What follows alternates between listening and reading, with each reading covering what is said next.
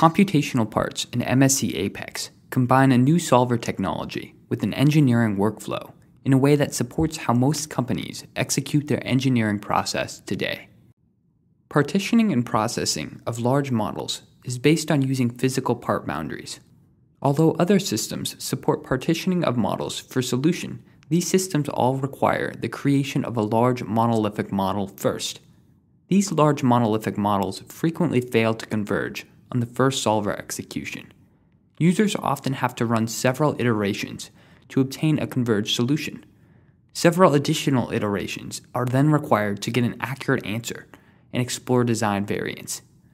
The smallest modification to a model will require the creation of the entire monolithic model and solving the entire model again. On the other hand, MSC Apex computational parts support partitioning at the physical part level and requires each computational part to be processed only once. A part is then represented by its properties, as seen by its boundaries in any number of solutions. Now, when a design change happens, only the changed parts need to be reprocessed. With our new workflow, updating computational assemblies and regenerating the results is an extremely computationally efficient process. Computational parts are mathematical models that represent the behavior of a part independently from other parts in an assembly.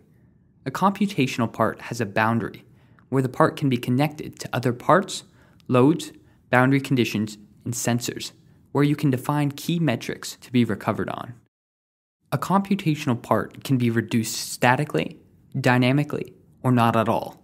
If the parts are not reduced, they are represented in their full fidelity form.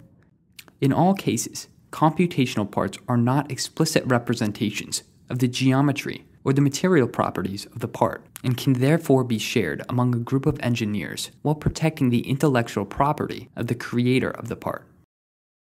Computational parts can be easily exchanged in the context of an engineering workflow, where each part model is developed by the component specialist.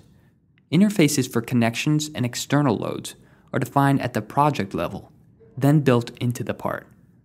When a part has been validated, it is delivered to a systems integrator for assembly into a system or subsystem model, in a process that is very natural for engineering organizations. In summary, computational parts are a radical departure from the traditional solver methods and provide users with a unique solution to incremental validation, incremental solve, and provides users with a unique solution to enable true systems engineering.